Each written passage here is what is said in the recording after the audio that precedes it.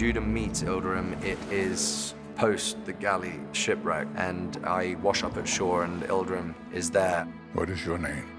Ben-Hur. We make a deal. Release him. He's trying to get back to Jerusalem, and I need a driver. Go, go, go!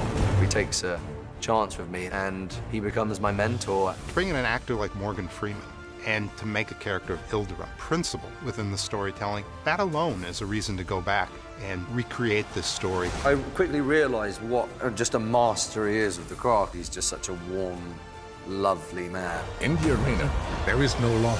It comes down to us on chariots, and he sort of steers Judah in the right direction.